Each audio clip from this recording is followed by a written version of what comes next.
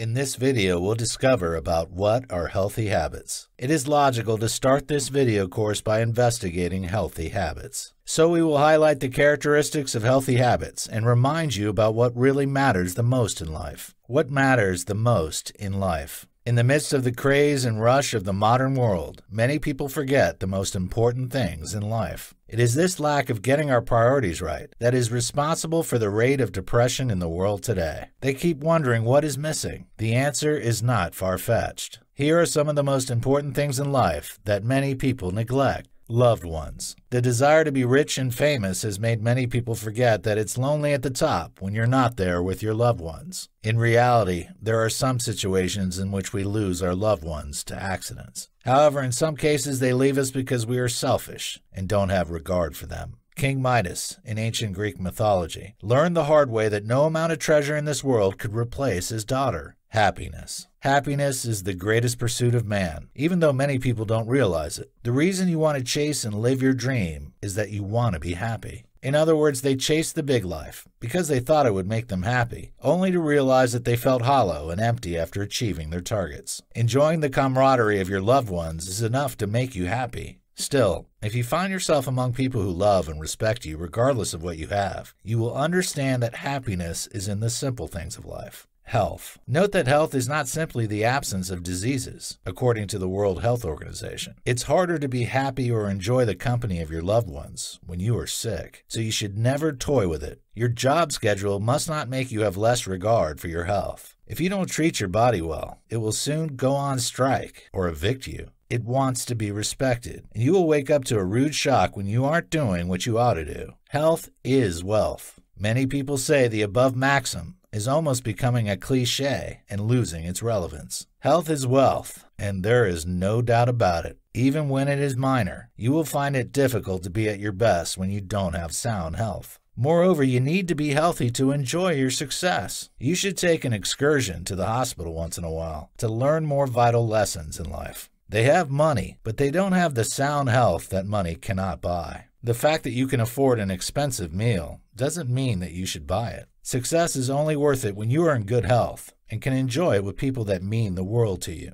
What makes a habit healthy? We will end this section by identifying the qualities of healthy habits in order to help you identify them and avoid destructive ones. Beneficial to the individual in the long run. It is crucial to mention that a habit should be beneficial in the long run before it can be considered to be healthy. For example, smoking settles the desire to feel calm in the short run. However, it affects the lung and other parts of the body eventually. So if a habit cannot make you stay healthy in the long run, you shouldn't let the short-term benefits blindfold you. Beneficial to others. When something is beneficial to you but hurts others, it's not a good habit. We have to be conscious about how our actions affect the people around us. The fact that a company is boosting the economy and raking in a lot of money doesn't mean it has the freedom to jeopardize our health. We should apply the same principle when evaluating our habits. For example, sexual promiscuity might make you feel good immediately. In some cases, it might even affect the person physically if you infect him or her with sexually transmitted diseases from unprotected sex. Beneficial to your physical and mental health. It's in your best interest to consider how your actions affect both your physical and mental health. So the fact that an action doesn't have a direct impact on your physical health doesn't mean it's right for you.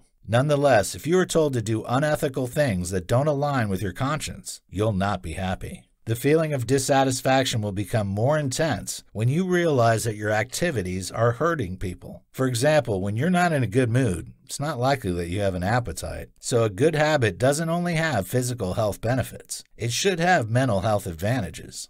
For more free educational content, visit learnforfree.biz. Content produced and distributed by AllSuperInfo.